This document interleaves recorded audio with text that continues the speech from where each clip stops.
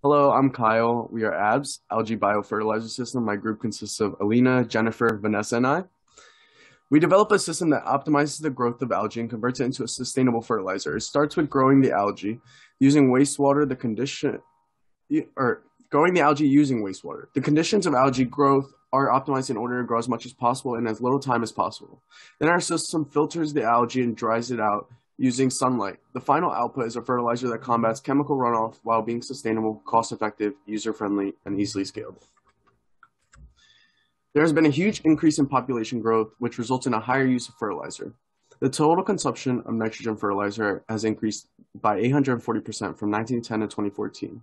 Synthetic fertilizer has a high risk of nutrients being released into the atmosphere and water, resulting in pollution. Other negative long-term effects include chemical burns to crops and depletion of soil nutrients, as well as runoff and algae blooms.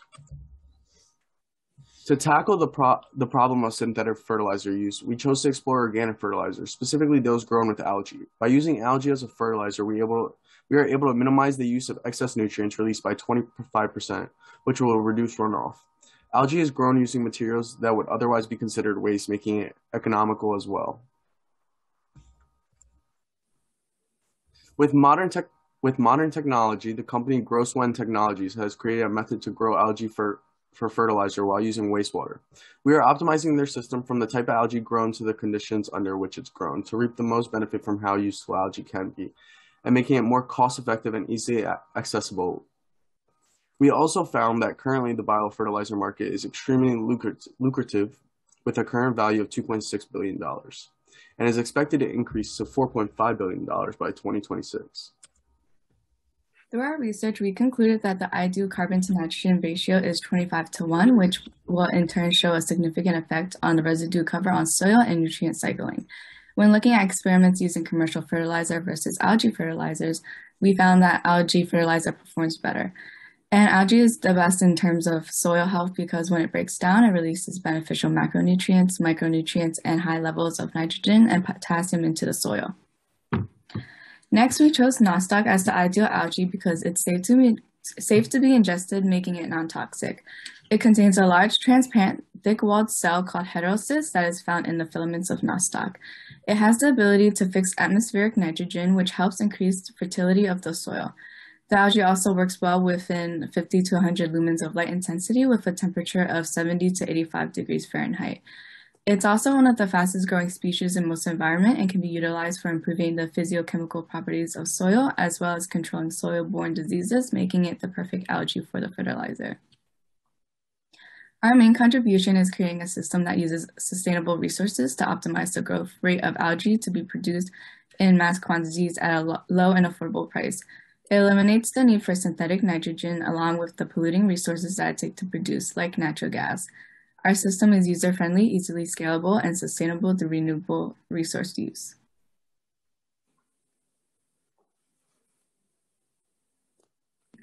For our scientific components, we tested and observed some of the effects of growing algae in a controlled environment versus an ideal environment. We also did a nitrogen test to determine how well the algae fertilizer provides nutrients against a generic fertilizer.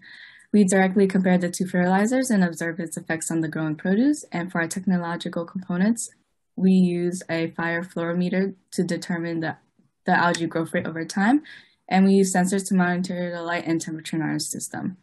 The last component we use in our system is a grow lamp that is specifically colored red and blue to closely mimic sunlight. This is our final system. It is a multi-level structure that maximizes area through horizontal expansion. The bottom level has a tank for the algae growth, and there's the grow lamp behind the tank that mimics the sun's wavelengths in the lab for optimal algae growth. The top tray is where wood chips are laid out that absorb moisture during the drying process to help speed it up. For lab testing, we also use a heat lamp to assist with the drying process, but ideally the sun's heat would be used instead. Next, we will give an overview of the process of growing the algae and turning it into fertilizer. It starts by growing the nostec in wastewater and under ideal conditions. After 5 days, the wastewater is strained using a cheesecloth to catch the algae. Then the algae is scraped off the cheesecloth and laid onto wood chips under a heat source to dry and become fertilizer. Once it has fully dried, the algae is now fertilizer and is ready to be put onto soil. For our system, we did extensive testing and validation to ensure that all components work. We started by testing if nostec could be grown in the wastewater we collected. To do this, we used a fire fluorometer, as seen in the bottom right, to record the growth rate of 10 samples over 10 days, all grown under the same conditions. The graph on the left shows the average growth rate of all those samples over 10 days. As you can see, the peak growth rate is at about 5 days, and it decreases after. From this, we concluded that 5 days is how long we would run our system testing for, as after that, the growth rate is not maximal.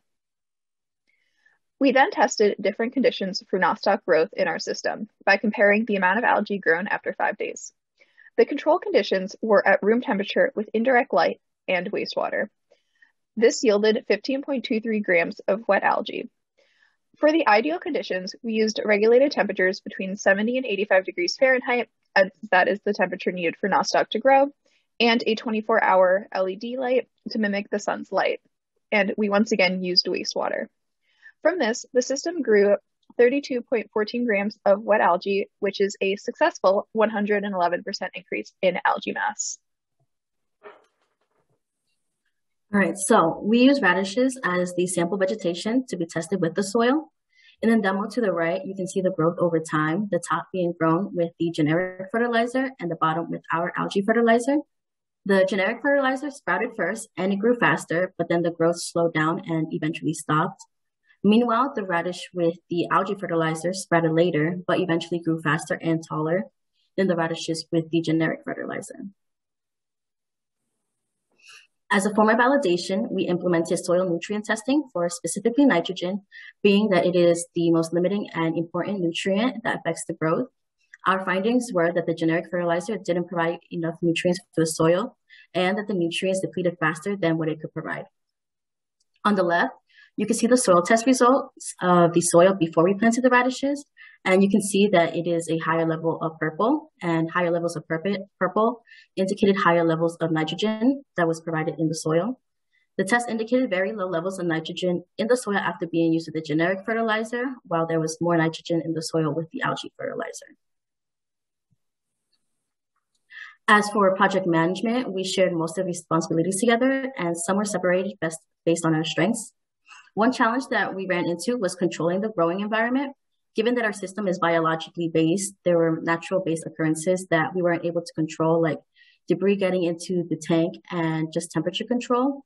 For example, our tank heater actually broke and glass fell into the growing algae, resulting in us needing to throw the batch out since we couldn't risk the glass contaminating the fertilizer. A potential risk was presented with the inability to monitor any type changes in 24 hours, given that we couldn't be able to be at the lab at odd hours. And another risk when using the system is that sometimes algae will just not grow at an ideal rate. Now that we know our system works, let's talk about scaling our system up. Our first step to commercialization comes with our user manual with easy to follow instructions on system setup and process. When looking at the cost analysis, we found that after 145 uses, our system is equal to the cost of nitrogen fertilizer.